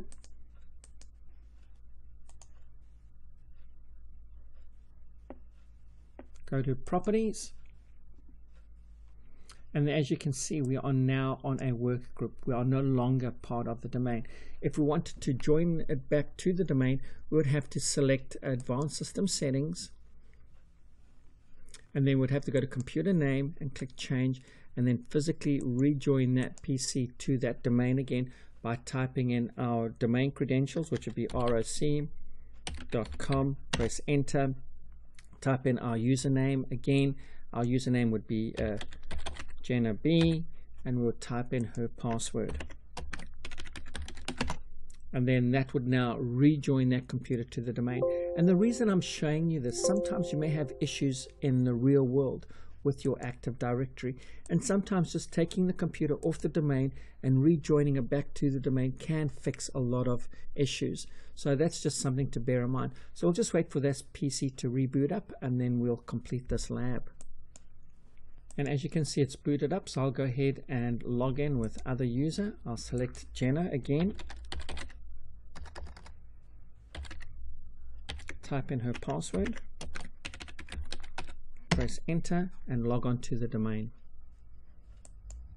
You can see we've logged in successfully. I'm going to click File Explorer. I'm going to go to this PC, right mouse click, go Properties. As you can see, we are now back on the domain. So in this lab, not only did you learn how to join a PC to the domain, you learned how to take it off the domain and put it back on the domain. I'd like to thank you for viewing, and I look forward to seeing you in the next video. Hi, welcome to this lab, setting up and configuring Volume Shadow Copy Service. In this lab, we are going to go ahead and install and configure this service. And the Volume Shadow Copy service allows us to restore deleted files on the fly. It should not be used as your sole backup solution. I would recommend that you use a third-party backup solution like Veeam, Shadow Protect, Aomi, or even Acronis. It all depends on your environment and on your budget. Windows Backup Server is a free solution. It comes with Windows Server. It's fantastic, and it's great to use if you cannot afford to buy a backup solution. The reason we want to install, like I said earlier on, Volume Shadow Copy Service, it allows us to restore those deleted files automatically on the fly, almost instantaneously. Another thing is that you need to bear in mind, every time you create a snapshot, it uses a portion of your drive to store that snapshot. So hence the reason when you're setting up Volume Shadow Copy Service, make sure that you have enough drive space available to accommodate those snapshots. So as you can see, I've logged into my server. I'm going to click File Explorer. I'm going to go to this PC, and I'm going to go to my data drive. I'm going to double click on my data drive, and you can see here I've got some files and folders that have been shared out. And just to prove to you that they have been shared out, I'm going to just bring over my Windows 10 PC. You can see there's a map drive, and I can see those same folders in there as well. So I'm just going to drag this back. So we want to install Volume Shadow Copy Service on this drive just in case a user accidentally deletes a file by mistake, or IT support delete a file by mistake, or a file gets corrupted. We can go ahead and restore using a previous version. If you don't have the Volume Shadow Copy Service set up, the only way to recover those files is through a backup. So hopefully you have a backup. If you don't have a backup and you don't have Volume Shadow Copy Service set up on your system and your files do fall over, well, then you're in hot water. I have Volume Shadow Copy Service running on my live servers in the real world. So again, navigate back to your this PC, go back to your drive. In my case, it's the data drive or the E drive that I want to put or configure, should I say, the Volume Shadow Copy Service. So click on your drive, right mouse click, and then from the drop down select Configure Shadow Copies. And as you can see, we don't have shadow copies configured on the E drive, so I'm going to go ahead and click Enable and click Yes. This is going to enable that shadow copy service for us, and it's going to take a snapshot straight away. If I bounce over to the Settings button, you can see here Volume Shadow Copy Service needs at least 300 megabytes of free space in order to store each snapshot. And of course you can change it to no limit if you want to. However, in the real world, that's a bad thing to do because it can cause corruptions as the disk gets full. If you want to set up a schedule, you can click schedule, and you can come and choose how you want your schedule to run, whether you want it weekly, monthly, once, or whether you want it daily. It's all up to you. You can go ahead and click on the advanced button, and you can go and create your own new schedule if you wanted to. So I'm going to cancel that for now. I'm going to click OK because I'm going to accept the weekly schedule or the daily schedule. That's fine. I can go ahead and choose which days of the week I want my volume shadow copy service to run. I'm going to say Monday, Wednesdays, and Fridays. I'm going to click OK and click OK. That's gone ahead and set up that schedule. But you're probably saying, well, I need to create a snapshot now. So you can go ahead and just hit the create button. And if you notice, I've hit the create button 3 times. I've created 3 snapshots here of my data drive. And you can see here when the snapshot is going to next run. You can see here, and you can see if I move over the amount of space that it's used for those 3 snapshots. So I'm going to go ahead and click OK. Now I'm going to bounce back over to my Windows 10 PC, as you can see it over here. I'm just going to bring this up so we've got a bit more real estate so we can see what's going on. I'm going to go to my C drive, and as you can see on my computer, sorry, not C drive, you can see I have my shared folders. I'm going to click on my shared folder. I can see I've got folders in there, and I'm working away, and I say, well, I don't need that. I'm going to accidentally delete that folder. Yeah, we don't need that folder. Let's delete it. And management will just delete that. Oh no, I've made a mistake. I've deleted those folders. How do I recover those folders back? Well, because you're on the network, you have to get hold of your IT admin or your IT support guys and say, hey guys, I'm terribly sorry. I've deleted some files by mistake, or those files have got corrupted. I need them restored immediately because I'm going into a meeting in 10 minutes. So that's pretty easy. The server admin would jump back onto the server. He would right mouse click the E drive. He would come down to previous versions. And you can see there's those snapshots. So he would select, say for example, the latest snapshot. He would click OK. Sorry, he would go to the previous versions. He would click on the snapshot and he would click Open. And once he clicks Open, you'll see there's that data from that snapshot. And you can tell it's the snapshot because we've got this little clock icon here. So he can go ahead and we can double click on our data drive, and we can go again and we can select those folders and we can copy them straight back to there and replace those folders. Now those folders are back, and if I bounce back over to my Windows 10 PC and go back to my map drive and go back in again just to be 100% sure, there's those folders. You've restored it. The user's out of hot water and he can carry on doing his work. So I'm just going to move this over and go back into our server. So our files have all been restored successfully. Again, if I went back into File Explorer, I went to my E drive, went to data, you could see those folders are there. So how do we see how many snapshots we've taken or how many volumes we have?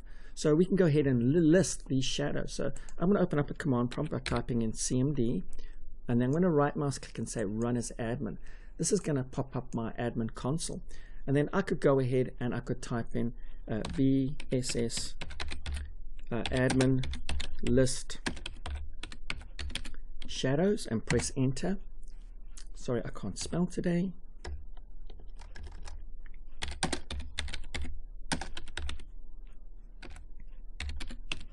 And press enter, and that lists those shadows for me.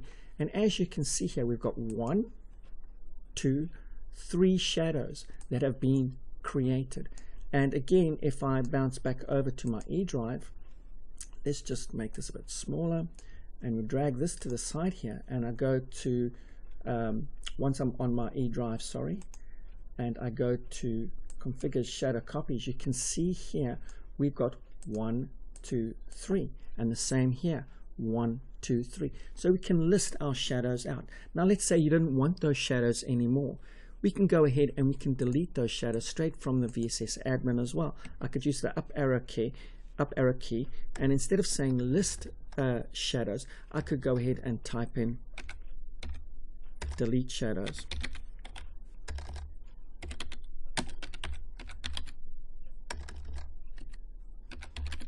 and press enter. This will now give me some more commands. So I can go ahead and say, you know, I want to delete this from the oldest shadows for C. In our case, we may want to put that slash and do 4C and choose the oldest shadow to delete with. So we could do that as well. So I could say delete shadows / 4. Now we are on E drive. So I'm going to say equals E colon space / oldest and press enter. And that will say, do you want to delete that one shadow copy? Do you want to delete the older shadow copy first? I'm going to say yes and press enter, and that's successfully deleted that shadow copy. So if I close this down and I come back onto my E drive and I go to configure volume shadow copies, you will notice now I only have 2 shadows. That's because it's deleted that oldest shadow. If you wanted to delete all the shadows, that's pretty easy too. You can just use this key. Instead of saying you only want to delete the oldest shadow, you could just type in ALL for all and say delete all shadows, and I can go ahead and press enter. This will tell me, do you want to delete 2 shadow copies? Yes, I do. So I'm going to type in Y for yes, and that's deleted those shadow copies. You'll still see them here because it hasn't refreshed. So the best way to do that again is to close this down, right mouse click, go to configure shadow copies, and you'll see now that those shadow copies have been successfully deleted. So you can write a script to trawl through your drive, and once a week it can delete the oldest shadow copies. That way you're not going to fill your drive space up with any volume shadow copies that you don't need. If you don't want the volume shadow copy service and you want to turn it off, that's pretty easy too. You just click disable, you click yes, and click OK. And this has now disabled that volume shadow copy service. So we are no longer now taking shadow copies of our Windows E drive. So I'd like to thank you for viewing, and I hope you've learned a lot in this short video, and I look forward to seeing you in the next video. Hi, and welcome to this lab, File Quota Shares. In this lab, you're going to learn how to install and configure and work with File Quota Shares. Why do we want to have File Quota Shares set up on our infrastructure? Well, we use File Quota Shares to manage the disk space on various network shares or folders that our users use. The reason we would set up these File Quota Shares is so that we could manage the amount of storage space that users use. Where I use File Quota Shares quite a lot in my network environment, I'm talking about a real-world environment, is on a user's home drive. Most companies would give a user a home drive to store their personal stuff, but at the end of the day, we don't want that home drive being filled up with other storage space that could be used by the company. You also may have a restriction on other file folders that need to have quotas, and this is where you can go ahead and apply those quotas to those file shares. So remember, when you want to set up quotas, there's a few things that we need to do, and the first thing is you must have a shared folder in order for these quotas to work. So what I've done is I've logged into my Windows server and I've opened up Server Manager. If you need to open up Server Manager, you can click in the start and type in SERV and select Server Manager. Once you're in the Server Manager blade, click Manage. From the drop down, click Roles and Features, and then click Next. Then we want to choose a role-based feature installation. Click Next. Make sure your server's highlighted. Click Next. And then under File and Storage Services, click the little arrow to expand it. Under File and SCSI Services, click that arrow to expand that section of the role. Then you want to scroll down and you want to select File Resource Manager. Click Add Feature, click Next, and this will go away and install that feature for us.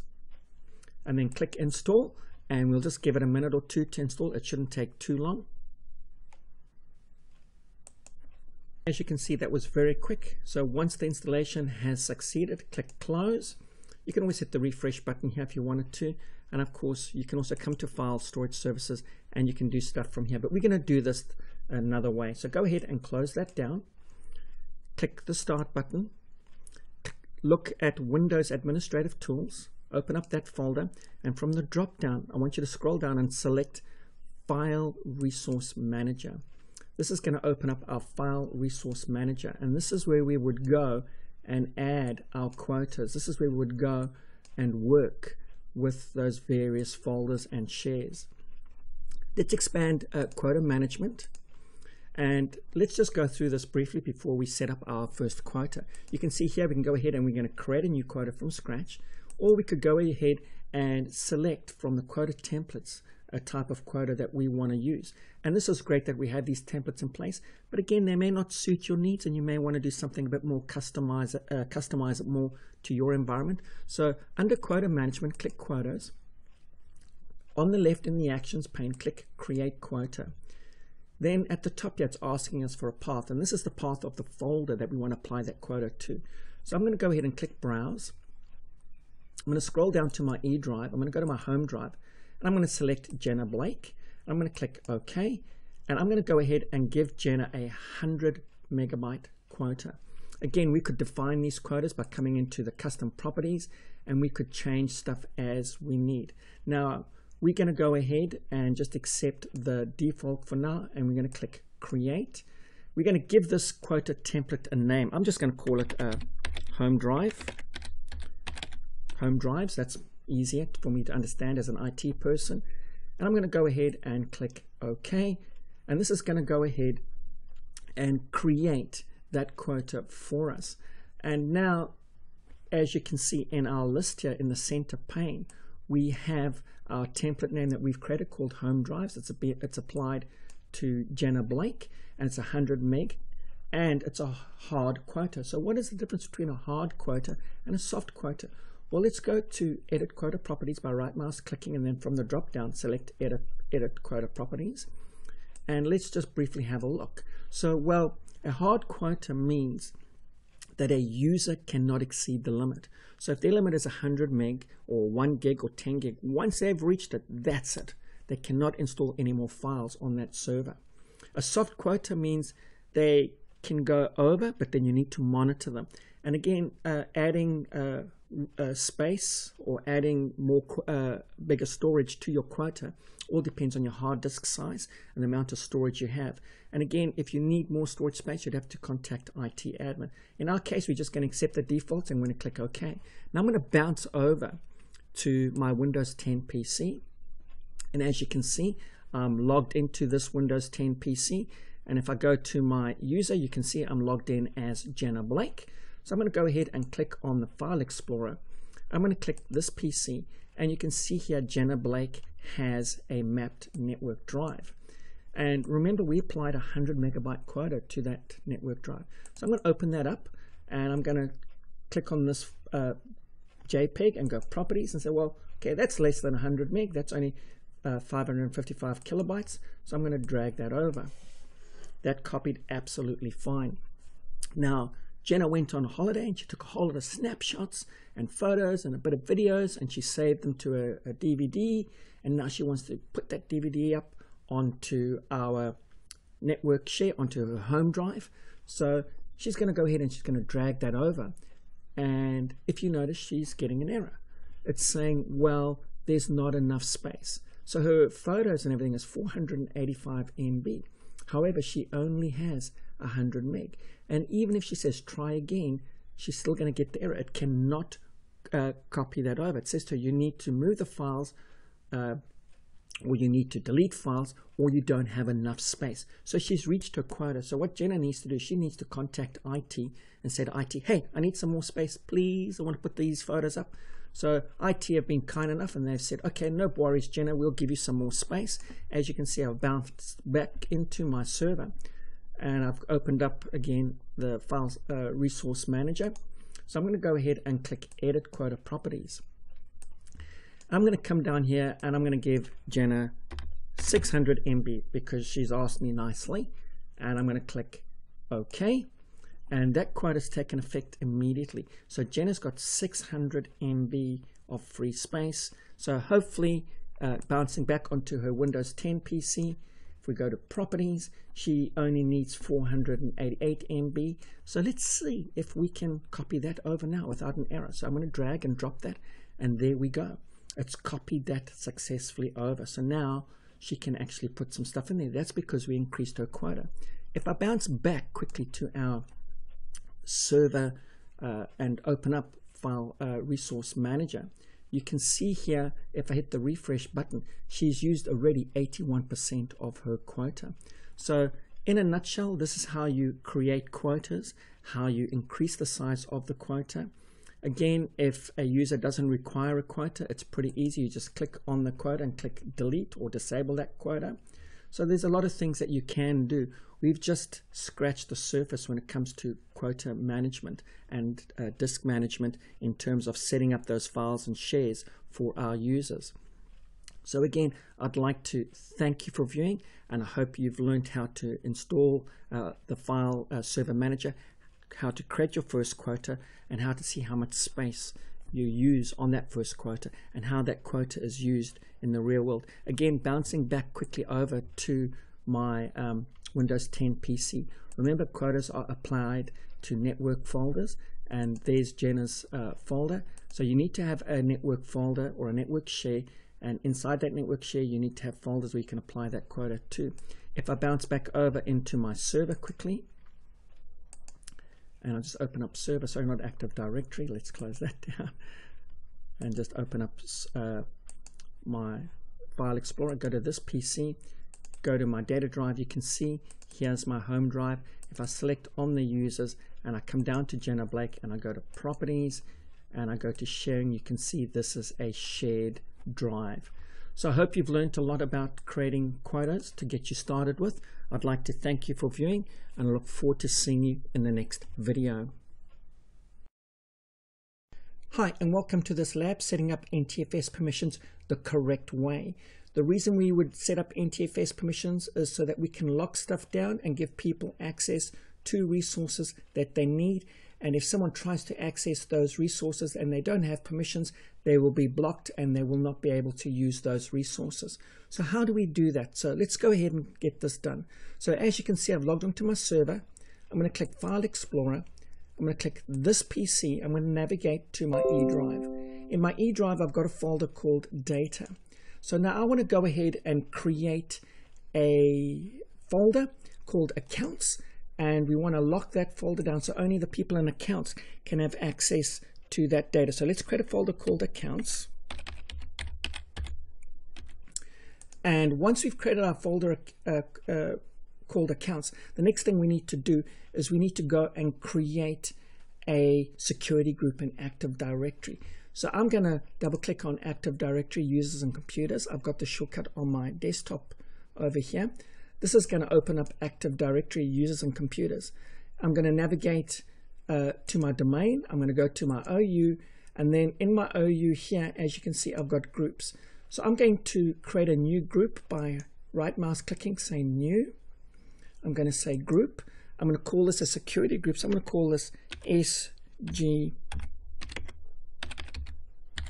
Accounts and click OK. I'm going to go and assign some accountant people to this group. So again, I'm going to right mouse click. I'm going to say Properties. I'm going to say Member Of. I'm going to click Add. I'm going to click Advanced, and I click Find Now. So I'm going to go and add Bruce Banner and Darth Vader to that accounting group. I'm going to click OK, click Apply, and click OK. Then I'm going to bounce back into my shared folder that I have, because this is the shared folder I'm going to share out with those users, accounting users, so they can access that data. So I'm going to right mouse click on that folder, and I'm going to come down to Properties. I'm going to go ahead and click Security. I'm going to go ahead and click Advanced. So what I want to do now is remove everyone from here and only add the accounting group. So I'm going to click Disable Inheritance, click Convert Inherited Permissions to Explicit Permissions, and I'm going to go ahead and remove everybody from here. I'm going to click Add. I'm going to select a principal. I'm going to type in SG, and I'm going to go ahead and say Check Name. I'm going to select SG Accounts.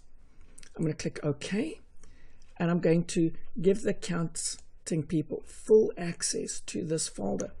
I'm going to go ahead and click OK. I'm going to click Apply and click OK.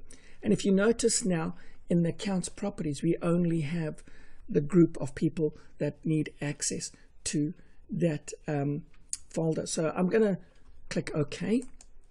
I'm going to bring over my Windows 10 PC.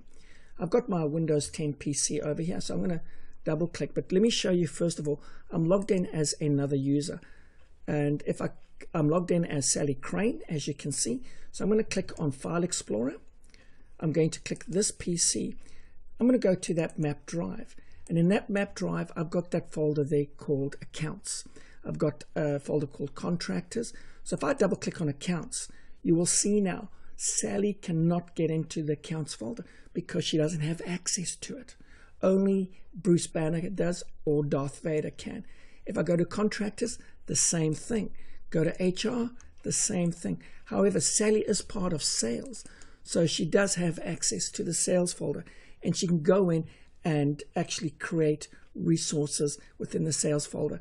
And that's the way to create shared folders, or should I say, set up permissions on folders so that people don't access resources that they don't need to access. You can go out and map that networker drive, and the accounting people can log on, and all they would have access to is that particular folder. Or in my case, like I say, I've mapped the data drive, and I've just gone one step further. Instead of having hundreds of map drives here, I have all the other folders here, but only certain departments have access to certain folders. So I hope you've learned a lot about how to create and set up your NTF permissions on a shared drive. Again, we've just touched the very fundamentals and basics, but this should be enough to get you going. I'd like to thank you for viewing and look forward to seeing you in the next video. Hi, as you can see, I've gone ahead and logged into my server.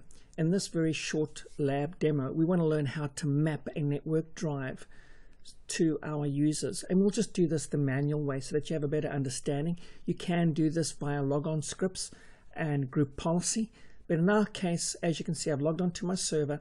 I've navigated to my E drive. I've selected the data folder, and I want to go and map the IT support folder to Jenna, because Jenna's responsible for IT support. So I'm going to click on the IT support folder. I'm going to right mouse click and go properties, and I'm going to go to sharing, and I can see that's the shared name. So I'm going to bounce over to her Windows 10 PC. As you can see, I've logged into a Windows 10 PC here. I'm going to right mouse click. I'm going to say from the drop down map network drive, I'm going to leave it at D. I'm just going to type in the server name, which will be / ROC-BC03 /data /IT support. That's the server path or the network path of that address. So if you have a look here, you can see that address there in blue that's highlighted matches that in the folder path. And I'm going to go ahead and click finish. And there we go. It's as easy as that. We've just mapped to a network drive. If I go to this PC, you can see now Jenna has access to the IT support folder via a manually mapped network drive. I'd like to thank you for viewing. I hope you've learned how to map a network drive manually in this training video, and I look forward to seeing you in future videos. Hi, welcome to this quick lab, Windows Server Backup. In this lab, we are going to install Shadow Protect as our backup solution. I'm not using the Windows backup because in the real world, we don't use the Windows backup. We use third-party backup solutions. So I'm trying to keep this as real as possible. So as you can see, if I go to my C drive on my Windows Server, File Explorer, and then go to my F drive, I've got a folder that I've created called DC03 Backups. And I've downloaded Shadow Protect. Don't worry, Shadow Protect is part of this course, so you can go and download the file. So I'm going to go ahead and install Shadow Protect by clicking on the exe icon. This will fire up Shadow Protect. I'm going to accept my language as English. I'm going to go next, and this is going to go away. It's going to extract those files, and then we will continue with the backup. Go ahead and accept the agreement. Go next, next, next. And this will go ahead and start the installation of Shadow Protect. This shouldn't take too long to complete. We'll just wait for this installation to finish off, and then we can carry on with the lab. You can see that didn't take too long to complete, so I'm going to click OK. It's going to ask for a restart, so yes, we need to restart the server, and I'm going to go ahead and click finish and let this server reboot, and then we'll log back in. As you can see, I've logged back into my server, so let's go and open up Shadow Protect. I'm going to click the start button. I'm going to scroll down and I'm going to find a folder that would be Storagecraft. As you can see, it's over here. I'm going to click on the Storagecraft folder and I'm going to click on Shadow Protect. This is going to fire up the Shadow Protect console, and you'll notice our ROC DC03 has got a nice green check mark next to it, which means it's ready to go. And we can go through the wizard and do a backup here or a restore. We can explore a backup.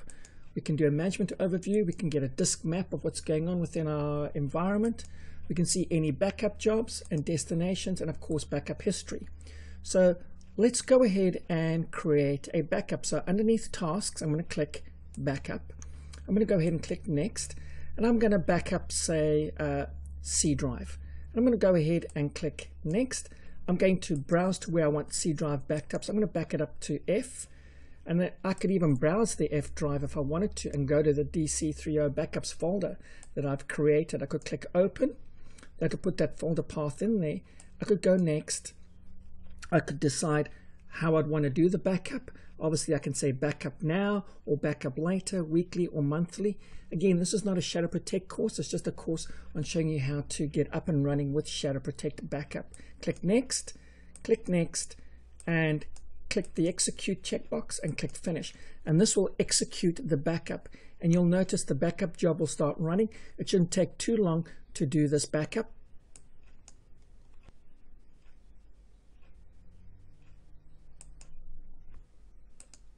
As you can see, the backup has completed. We can look at our backup history and we can see what was going on there. Again, if I navigate to my F drive, you can see there's my backup of my C drive. If I wanted to explore that backup, it's pretty easy too. I could just go ahead and say explore backup. I could go next. I could browse to my backup on my C drive. I'm sorry, on my F drive. I could select the backup, click open, and click next. This will mount it as G. Click next and click finish, and this will go ahead and mount the backup as a virtual drive, and then we can drag and drop files back up as we would like, back to the original location. And you can see here I've got this folder scripts, so if I needed to back up this folder or copy this off, I could copy that back and that close that backup down and dismount that backup. Again, when we come into our backup here, you'd have to click under task dismount backup image, click next, select the G drive, click next and click finish, and that will dismount that backup. Again, most companies in the real world would use a third-party solution because it's much more flexible than the Windows backup. So this gives you a basic understanding of how to run Shadow Protect in your environment and get you up and running. Again, there's a whole course just on Shadow Protect, but this just gives you a basic fundamental overview of installing a third-party solution in your infrastructure. So I would like to thank you for viewing, and I look forward to seeing you in the next labs.